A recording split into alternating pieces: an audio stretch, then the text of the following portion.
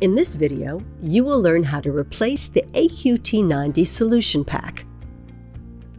Start by unpacking a new AQT90 solution pack. On the screen, press Analyzer Status, Consumables, Insert Replace, and then Insert Replace Solution Pack. The old solution pack will be ejected. Remove and discard it as biohazardous waste. Remove the top label on the new solution pack to expose the biohazardous label. Insert the new solution pack in the analyzer until you hear a click. This is shown in the tutorial on the screen.